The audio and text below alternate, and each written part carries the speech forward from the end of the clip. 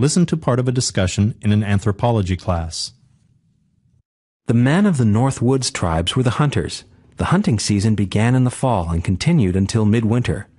These expeditions frequently took the hunters away from the village for long periods of time. Moose, deer, beaver, bear, and elk were the animals sought. Large deer drives were common, and small animals were taken with snares or the bow and arrow. Did the women ever go hunting with the men? The women often accompanied their husbands on hunting parties. Their job was to take charge of the camps. Do you mean they just cooked for the men? I thought the Native Americans had more of a system of equality. Overall, men and women shared the labor. On hunting expeditions, women basically supported the men whose job was to procure the game. On the other hand, women controlled other realms of life. For example, women managed all of the agricultural operations. Also, a woman headed each clan, and these women were respected for their role as keepers of the clan.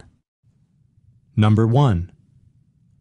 When did the hunting season take place?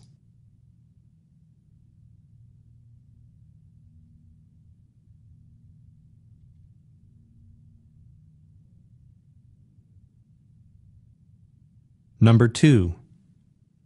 What animals did the North Woods tribes hunt?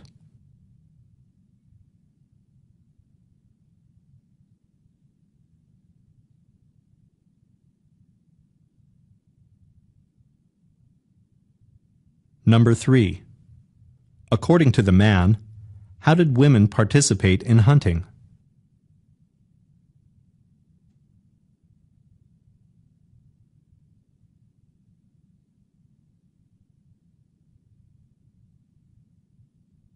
Number 4. Which activities did women control?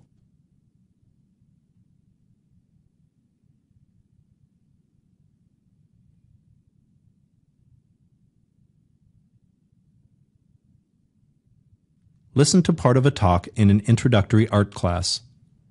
The professor is talking about choosing a career in the arts.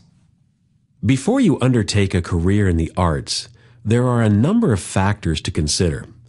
Whether your goal is to be an actor or an animator, a saxophonist or a sculptor, talent is an essential consideration.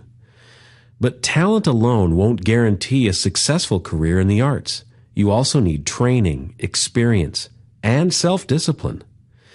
Most importantly, however, you should realize that a career in the arts requires a personal sense of commitment, a calling, because art does have a history of insecure employment.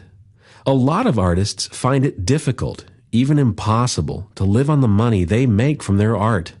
Most have to supplement their income by teaching or by working behind the scenes, or by doing other work not related to the arts. In your opinion, what's the best way for us to know if we really have a calling to art? Well, those of you who are interested in art as a career should talk with arts professionals or work in the arts yourselves. Professionals can give good first-hand advice, but experience is the best way to get a feel for the field. What kind of experience? I mean, how do we get started? Experience doesn't have to be formal. It can be part-time or volunteer work. For example, if you want to be a photographer or graphic designer, you could work for your school newspaper. Or if your interest is acting, you could start out in community theater. The important thing is getting started, spending time doing something in your chosen medium. Number 5. According to the professor, what factors are important in choosing a career in the arts?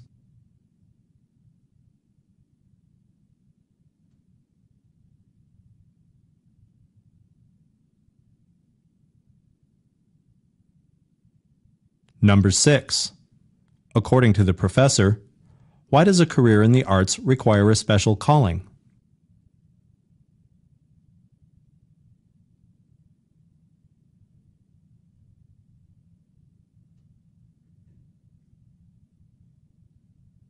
Number 7.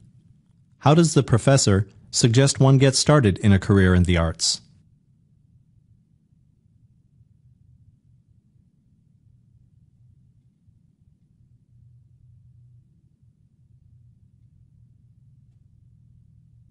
Listen to a discussion in a speech communications class. For your speaking assignment, you will want to follow a logical series of steps in preparing for your speech. The first step, of course, is to realize the importance of the speech to you. But isn't that always the same in this class? After all, you give us an assignment and we want to get a good grade for it. Yes, that's true, but the grade isn't the only thing that's important. Yeah, Paul, think of us, your listeners. We want you to believe in what you're saying. Next, of course, you select your subject. Then decide on your purpose.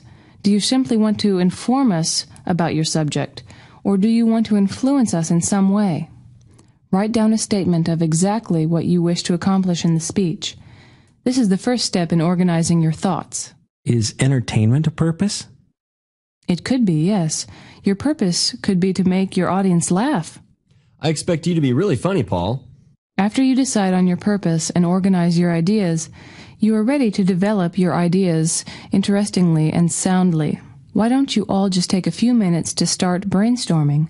Jot down ideas that come to mind, things that matter to you, things you feel strongly about.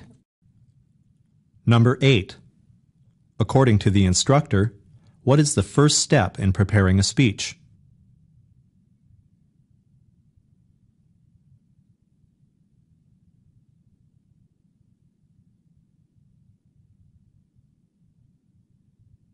Number 9. What examples of purpose are mentioned in the discussion?